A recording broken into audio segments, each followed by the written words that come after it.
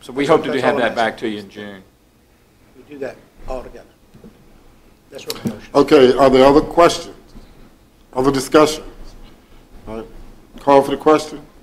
All in favor, let it be known by approving the motion of the spending of $15,000 to pave the track. All in favor, let it know by saying aye. Aye. All opposed? Motion carries unanimously. That takes us to new business item number 8, request from Boy Scouts for permission to construct Carline High School Memorial Garden on county property.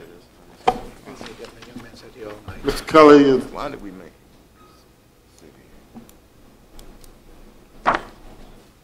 Is there a merit badge for sitting through a public meeting? No, that's what I thought. He didn't complain.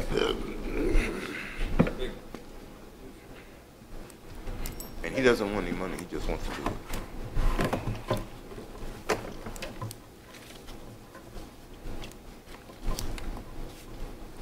Good evening, Chairman and Board of Supervisors members. My name is Andrew Buck. I'm a Life Scout troop in Boy Scout Troop 173. I am here today to ask for permission for the location for my Eagle Scout project. For my project, I would like to do a memorial garden at Carline High School. My proposed location is between the entrance to the bus parking lot off of Devil's 3-Jump Road and behind Carline High School tennis courts. To the right, behind the water tower, and before going down the hill to the soccer fields. There are a few reasons why I would like to do this. The first would be to honor the people we have sadly lost while attending Carline High School, both students and staff. October 2013, I lost a very close friend. I wanted to do everything I could to remember her, bracelets, t-shirts, CDs, etc. However, I was not able nor allowed to do anything. I remembered I had an Eagle Scout project coming up. As the year went by, we had another passing, then another. It seemed like the school and the community could not go through one grading period without someone passing away. I also could not do anything for them either. I was motivated to do something for them. So with each passing, it made me more determined to make this concept memorial garden my Eagle Scout project in honor of their lives. This seemed to be the perfect opportunity to do so. The memorial garden will give families and friends of the deceased a serene location to relax and reflect on the memories of their loved ones, with room for people to be added who have already died and who may die in the future. As you can see over here on my diagram, these trees out here on the outside are the dogwood trees. They will be placed 11 feet outside of the walkway and the benches. These will be benches out here and out here. This will be an area for plaques, for stones that people can get their loved ones' names engraved on. This will be a 6-foot walkway going all the way around. And this will be a weeping willow tree. Here in the middle will be a weeping willow tree. I chose all these materials for specific reasons. The weeping willow tree, as it grows and it falls over like it's weeping towards the loved ones as it's crying. The dogwood trees symbolize hope and love.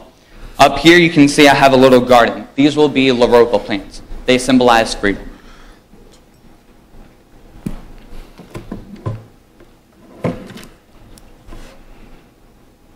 Thank you for your consideration about my new location for this project. This concludes my presentation. Are there any questions? Andrew, I would just like to say, as Chairman of the Board of Supervisors, I would first like to say thank you for being here and thank you for your presentation. Occasionally, something happens that everybody agrees on. And I know I don't speak for the entire board, but I believe that this is one of those times. Again, congratulations to you. Thank you. And I would ask if other board members want to comment. I have a question, Mr. Thomas? if I may. Mr. Thomas? I met Mr. Buck and his mother at a restaurant a couple of months ago, and he told me about this project, and it was a great idea. The one thing I didn't ask you then is, that's on school board property, isn't it? No, it is not. We have changed locations, and I have met with Mr. Schiebel, and it is on county property. Because we have the right-of-way probably from the tower. Yes, sir. That's all I need to know. Great job. Thank you very much. Thank you. Let us know when you want to start. As soon as possible. Any other questions, concerns? If not, we probably need a motion to allow Mr. Buck to do this. He's actually in the Port Royal district, so if you would like to make the motion, I'll second it. I would like to do that. As a matter of fact, Mr. Buck brought this to my house, and we sat down and we looked at it, and I was very impressed, and I'm impressed again tonight. So, having said that, I will move that we give Andrew Buck the permission to do his memorial garden in the area where he has requested. Second? Okay. You want to carry that? I second it. Sure. Oh. Yeah. Hearing a motion in a second, all those in favor? Aye. Opposed? Ayes have it, motion carried. Congratulations, Mr. Buck. Thank We you. look forward to the fruition of your project. Thank you. Again, thank you again. I do have a question. Oh, I'm sorry. Mr. Buck, now, great job. You really, really did. But my question is, after it is built, are you going to maintain it as far as the appearance and what takes place, or will the county maintain it? I'm sorry? We didn't offer to maintain it. He was going to get clubs and other groups to Okay, so you're going to maintain it. have That's in someone to our maintain staff it recommendation. in the long term? Yes, sir. Ah, okay, great, great, great. Thanks. Thank you. Appreciate it. Okay, that takes us to agenda item number 9, proposed adoption of emergency ordinance prohibiting the keeping of wild and exotic animals. Can we take a 5-minute break?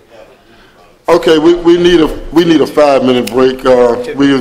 Some of us are a little older now, and you know we have to. Okay, we will reconvene the 2015 May 12th Board of Supervisors meeting. Again, that takes us to agenda item number 9, proposed adoption of emergency ordinance prohibiting the keeping of wild or exotic animals. There was a lady who had wanted to speak during public comment. If you want to come at this time and give us some information concerning this, and then I will ask whoever else needs to speak, or the board will again address it at that time. Okay.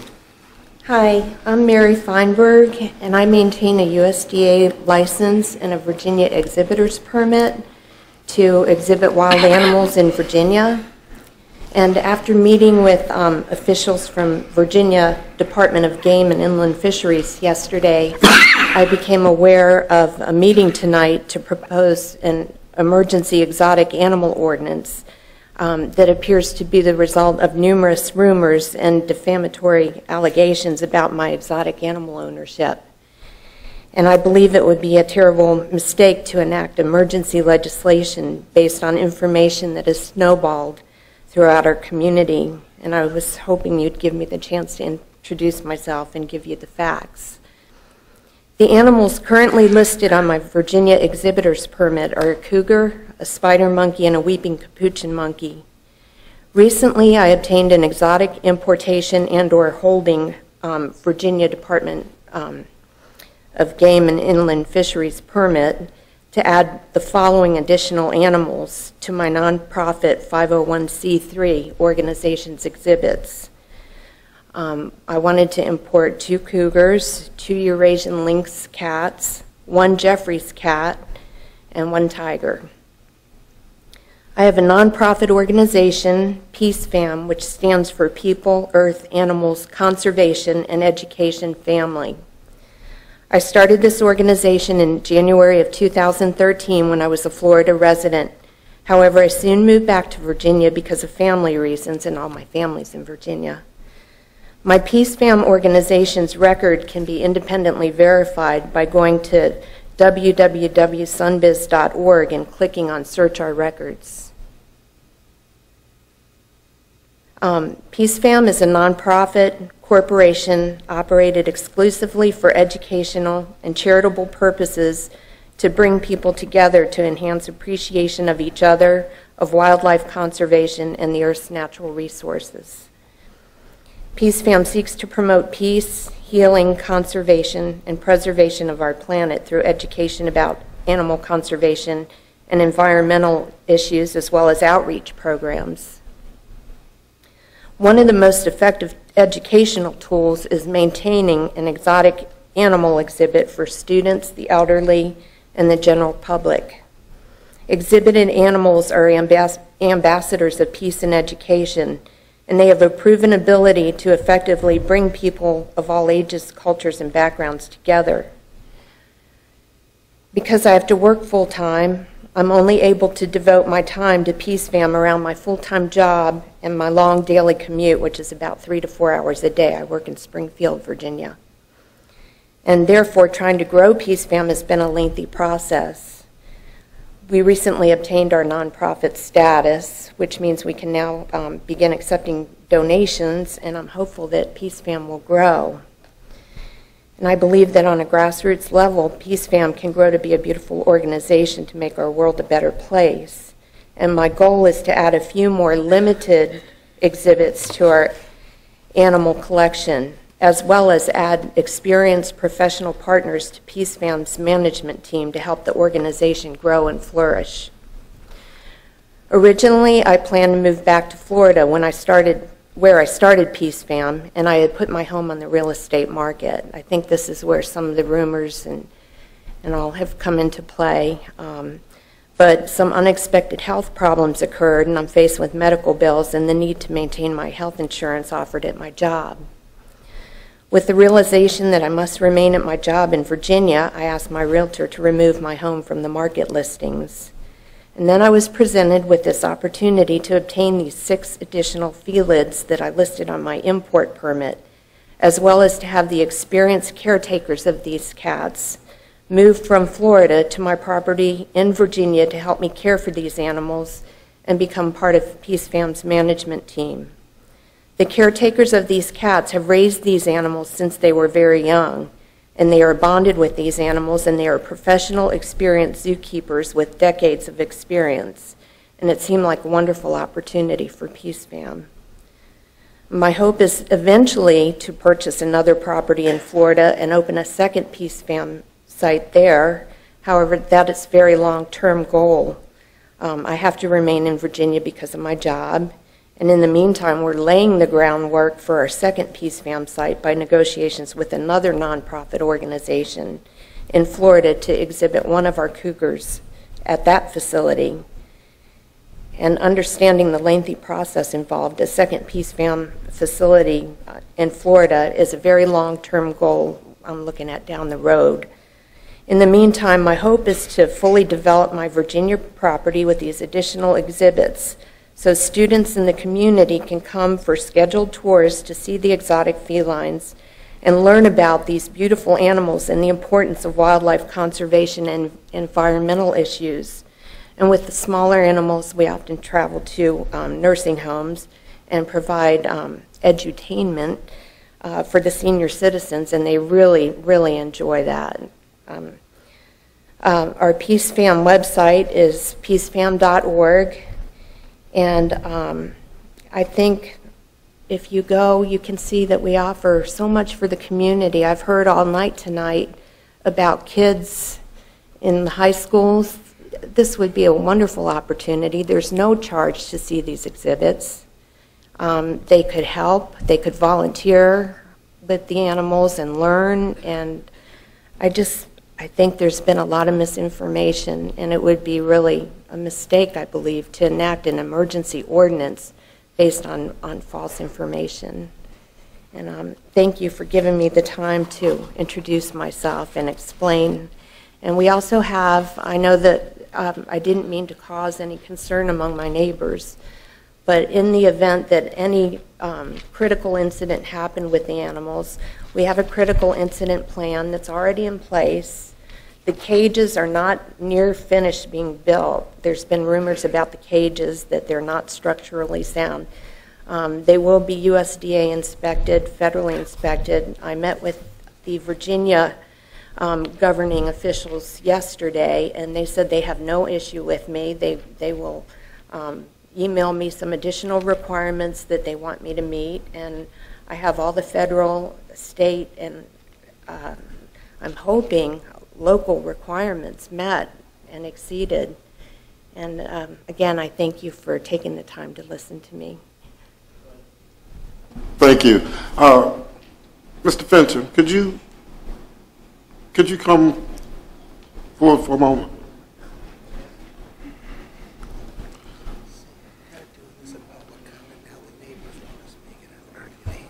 Well, I'm trying to get rid of it now. Okay, Mr. Fincher, and this is just for my benefit. I don't know if other board members have questions or not. This is totally new for me. I see a request for an emergency ordinance, and I just heard, about cougars and tigers, and normally that's not something. Those are not animals that are normally in a community where there are homes within certain distances, and I mean, let's just talk about that and the implication or the impact that it could have on the community. I'm not talking about this particular one as an isolated incident, but I'm just talking about in general. How does it impact the community? Mr. Chairman, what I can say is that I received some of the same information that the board has, and based upon that information, I have been asked to look at our zoning ordinance to see whether such a use is permitted under the county's zoning regulations or not. I am not in a position to opine on that at this time, as I am still discussing that issue and evaluating our ordinance with respect to that. That is separate from, I think, the request before you for the emergency ordinance. But from a zoning perspective, we are looking at the issue to see whether it is a permitted use under our zoning regulations. Okay, so if we were to do an emergency ordinance, that would be for 60 days? Is that? Yes, sir, and you would actually have to adopt the full ordinance through the formal process within that 60-day period of time. Okay, let's just say we approved this emergency ordinance. What are we granting? What are we giving the homeowner the authority to do? As far as the animals are concerned, I'm going to defer to the county attorney on that. I think it would address from that specific legislation what they could and could not do, but I'll defer to the county attorney on that. Mr. Taylor, the ordinance that we were asked to prepare is based in large part on an ordinance from Fairfax County, the effect of which would be to prohibit exotic animals such as these cougars, monkeys, lots of other animals that are normally found in the wild and not kept as pets. It contains language that would creates exceptions for traveling animal exhibitions, for veterinary clinics and purposes, and for zoological parks, if those places are licensed by either the federal or state authorities, or both, as the regulations might require. If they're properly licensed, then there is an exception for those types of activities. Whether or not this particular lady's property in operation qualifies as a zoological park or not, I don't know. It doesn't meet the definition that would be in the ordinance for a traveling exhibition, and it's clearly not a veterinary operation. Okay. So, and whether or not it meets the zoning for the operation of a zoo or any other type of business, I don't know. Mr. Fincham was just talking about that, and it appears he hasn't determined what he thinks about that quite yet. Okay, so then if we don't approve the emergency ordinance, what does that, not taking any action does what? Not taking any action would not prohibit anyone in the county from keeping those types of animals on their property from a pure, from a local ordinance standpoint, in the same way that you might keep a cat or a dog or a fish in an aquarium. I mean, it would just be not prohibited. Okay, other board members have questions? Maybe you need to hear from the sheriff or neighbors who started this. Okay. Other, My name is Carol Quiggle. I own the home immediately to the east of Mary Feinberg and Sammy Johns. We've been on good relations until last Sunday. I called them in the evening because I was told that they were looking to move in 2 Bengal tigers, 2 cougars, and 2 lynx and an assortment of other cats. I called Mr. Johns and I asked him if this was true, and at first he told me that no, it wasn't true. It was just a couple of mountain lions like the one he had now. I followed it up and asked him again, Bengal tiger, and he finally admitted, well, just one, but he's a pussy cat, nothing to worry about. He told me that, this is as of last Sunday, that the plan was that he and Mary were moving to Florida and taking their current cougar, whose name is Czar, to Florida to be placed in a friend's park, a refuge for big cats, and that he was leasing the property to a couple who was bringing in the tiger, the cougars, and the other cats, that they were not going to continue living on the property. The house was listed for sale, which came as a surprise to me also. I didn't know the house was up for sale. The house was listed on March the 13th of this year. As of this afternoon, it is still listed online as being for sale. I have never seen any school groups, any other people going to see the cats or monkeys, and it's not much of an exhibit anyways. These are obviously just personal pets. There has never been any conversation or mention of Peace Fam. I think this is an invention that they've just come up with trying to gild the lily. There's concerns about the people that they're looking to lease this property to. I'll leave that to law enforcement to explain. We have been trying to work with the federal and state authorities, and they tell us that there's nothing that they can or will do, that is up to the Board of Supervisors and our zoning commission to protect us. I can't protect myself against a Bengal tiger.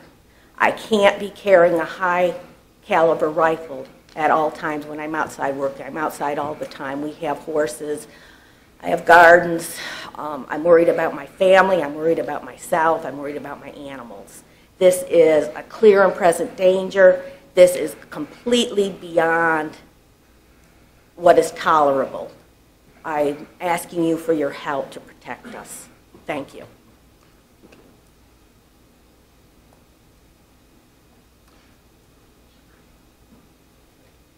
Sheriff, would you,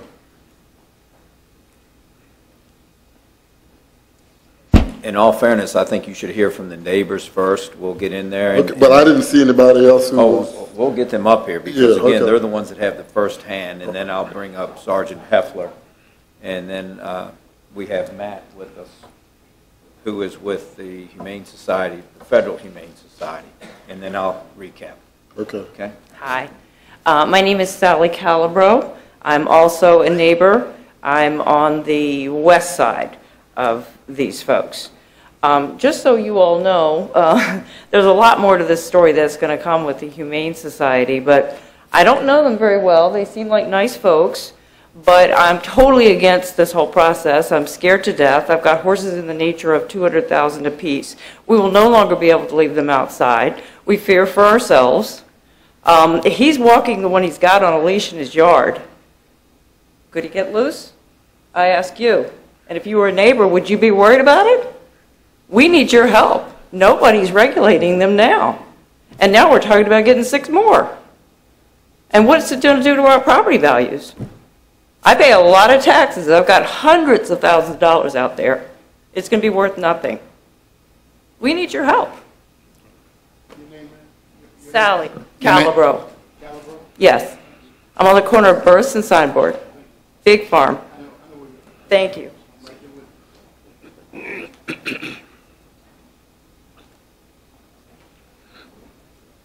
Hi, good evening. My name is Mary McManus. I'm the neighbor directly to the east of Miss Quiggle, so 2 houses east of the other side of this, I guess, as it were.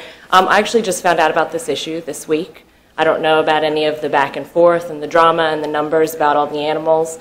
I will tell you that I am the mother of 2 small children. We moved to Caroline County 3 years ago from suburban New Jersey to give my kids free open space to run and play. And I certainly have a lot of questions and a lot of concerns about the safety in keeping such large animals in a residential area.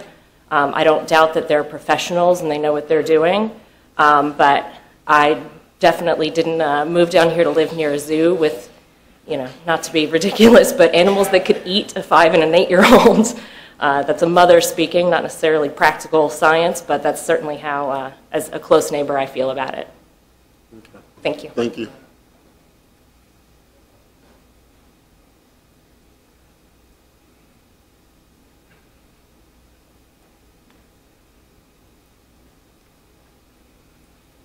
Good evening. My name is Dan Swords. I live right off Burris Road on Doris Lane, just right up the road from where everything's happening. I just found out about this today, so I am concerned. I have grandchildren.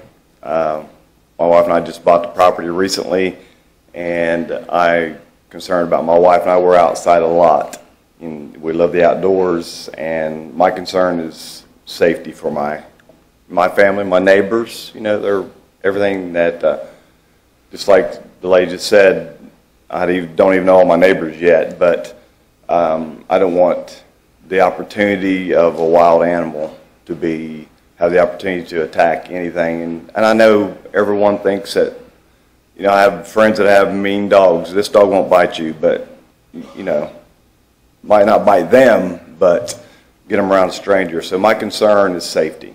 And, you know, and I don't know anything that's happened with anybody's personal life, but I am concerned about my family and my neighbors. Thank you.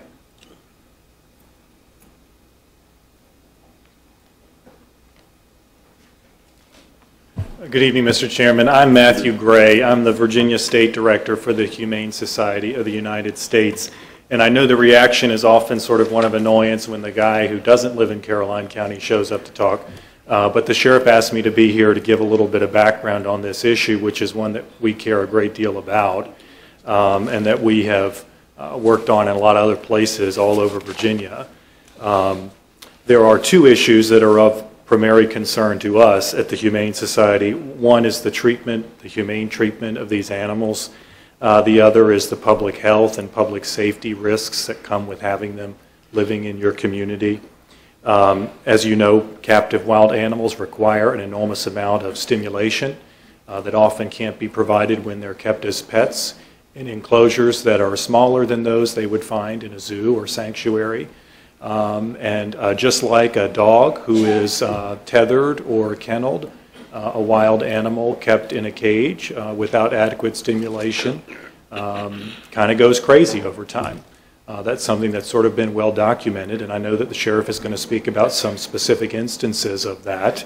But we've seen it happen in a lot of communities across Virginia. It's perhaps unsurprising to a lot of people that the federal government and the state government, even though they have these licensing procedures and supposedly offer some oversight of the ownership of these kinds of animals, really do very little in that regard.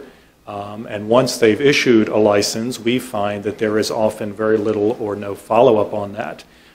Then you get into this enormous bureaucratic process of trying to revoke someone's license, which even in instances that seem to be so straightforward and clear is apparently very, very difficult to do.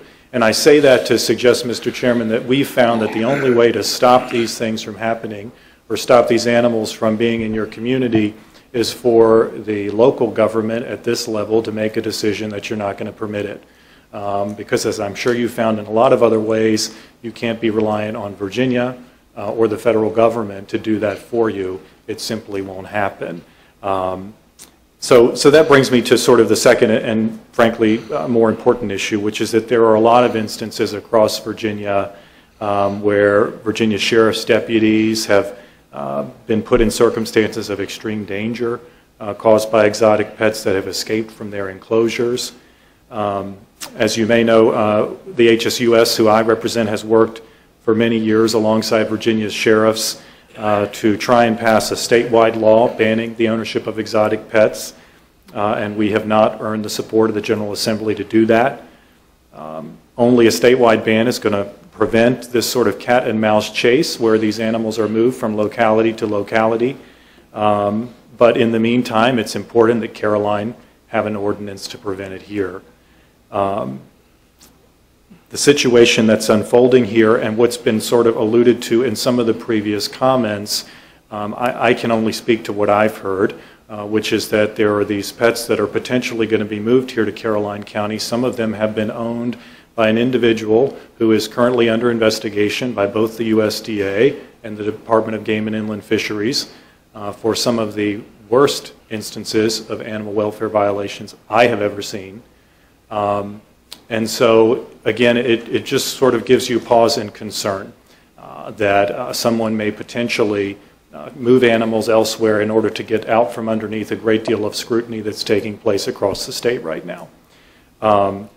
And it struck me, Mr. Chairman, in closing, that I often hear a lot of the same arguments in meetings like this, and it's not necessarily to denigrate any of them, but you often hear how much people love these wild animals as their pets, and I believe they probably do. And perhaps their heart is in the right place.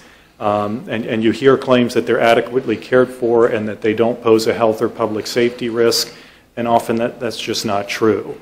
You often hear about a nonprofit organization or the educational purposes behind ownership of these exotic animals. So I only suggest that to say I don't know too much about the specifics here, but I've heard those arguments before. It's not an uncommon thing. So again, we urge your support of this emergency ordinance. Perhaps, Mr. Chairman, it's something that begins a conversation in this community that will continue in the coming months. I know this is rather short notice for you all as it was for us, but it's a necessary, important conversation to have and to get a lot of community input on. So thank you for your time. Thank you. Well, I thought I would let the sheriff go, and then once we start, then we could just go ahead and ask our questions. We'd get all the information first, and then we could ask questions.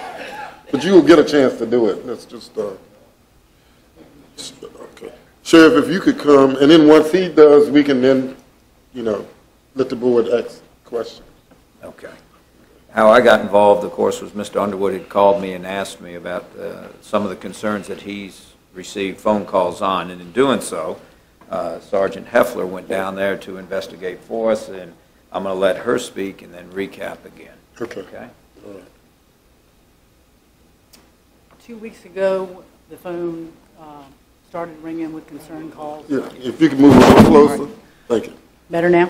Yeah. 2 weeks ago, when we started receiving phone calls about the situation that was unfolding, I had the occasion to visit Ms. Feinberg's residence, and I witnessed the enclosures that they are starting to build, spoke with Sammy in reference to what was going on, and he indicated that there were more animals that were coming in.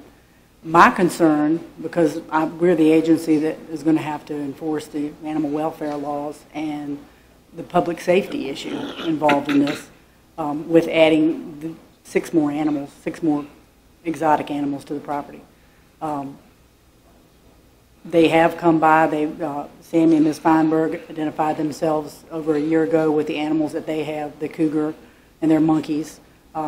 They have a proper enclosure. My concern with what they have right now is that Sammy does keep his cougars in his house, and they don't have perimeter fence to prevent escape when he's taking the cat from his enclosure to the house, which I believe that is a requirement under USDA, and I have discussed that with people in that department. But we emailed you all of the information that I got from the other different agencies, and that's also something to consider. Thank you. First and foremost, I'm not going to try to address this particular situation because I haven't talked with their party or everyone that's involved.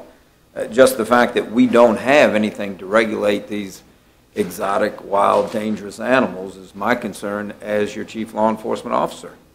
And when I look back even many, many years ago when people talk about, we have pets and, everyone's been to the zoo and you see the monkeys, and the monkeys are cute little animals and they won't bother you.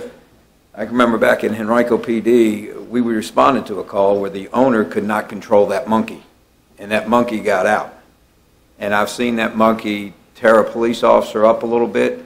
As a matter of fact, the police officers, and I was in training, so I'm at awe. They told me, stay in the car, which I was glad to stay in the car because I was on training.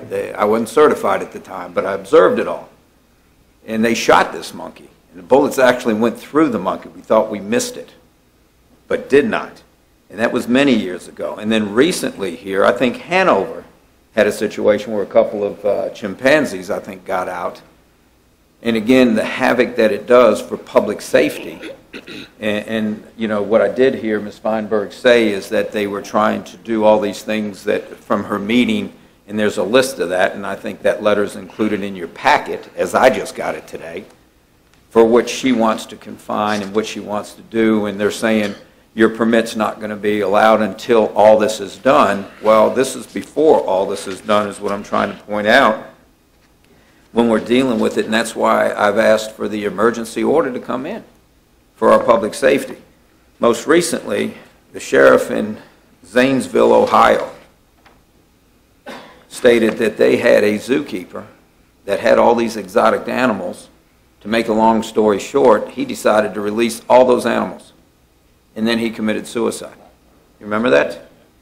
Just to recap it, 49 animals. And again, PETA's even sent us information that we had forwarded to you with even some videos of an undercover operation that's on there. Please take some time to look at that, even the fact that if we do go through this emergency order, then we can follow up. But 49 are slaughtered. 18 of them are tigers, one of which is over 300 pounds.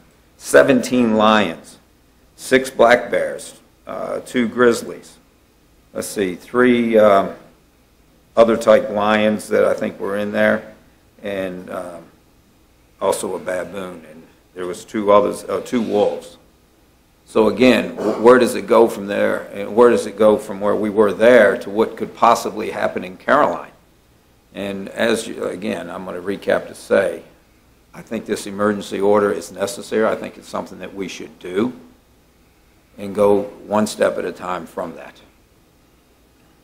When I did talk with Jim Husband, who is with the Department of Game and Inland Fisheries, they're only a licensing agency. They don't do what I feel that we need to do to protect our people.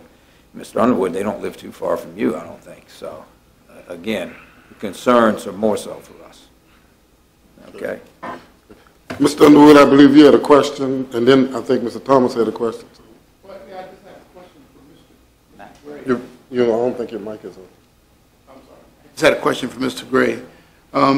You mentioned in terms of the state and federal regulate, there basically are none that can undergird what you're trying to do in terms of the Humane Society. Is that correct? There are these, Mr. Underwood, these licensing requirements, and the sheriff just referred to it, whereby you can obtain a license from the USDA and one from Department of Game and Inland Fisheries.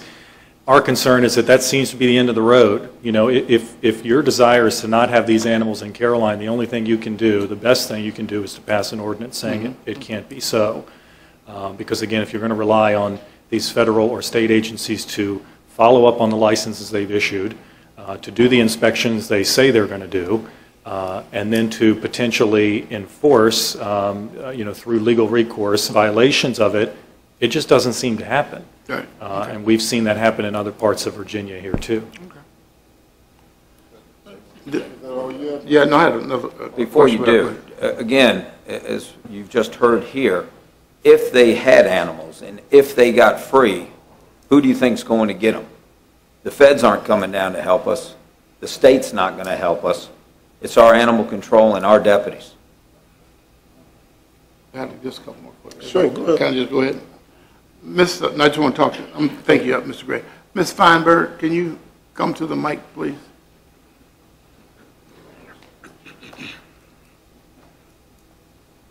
Ms. Feinberg, how many years have you been working with these animals? With Czar, about 2 years. About the 2 monkeys. years. And you say that you do hold a full-time job in Springfield? Yes, I do. So I guess what are these animals doing while you're working? Sammy takes care of the cougar and the monkeys. Sammy doesn't work? I He's guess? retired. He's retired? Mm-hmm. And that's why we were hoping that these other two zookeepers would come and help with the animals and take care of them, take care of the property with us, and they have over 20 years of experience. And I don't think it's fair for all exotic animal owners to be punished for what the man in Zanesville did. That's And I can appreciate what you're saying, but I'm just going to tell you that looking at law, sometimes the rights of one have to be abated so that the rights of many can be protected.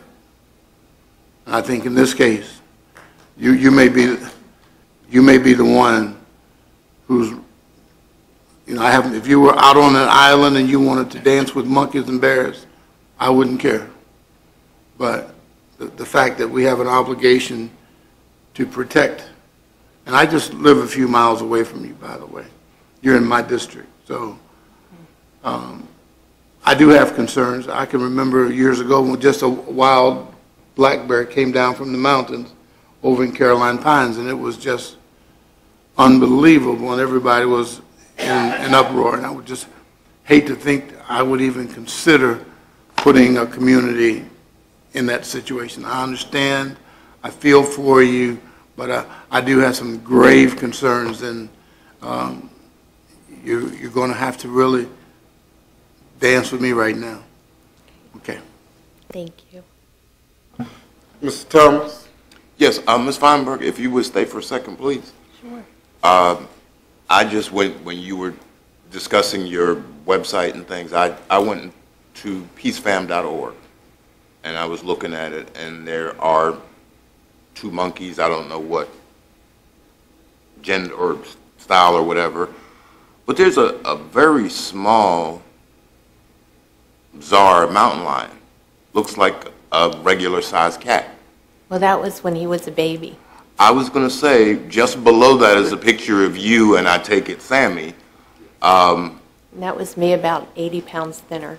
I trust that I have nothing to do with that, but it seems like that's an old picture of you two.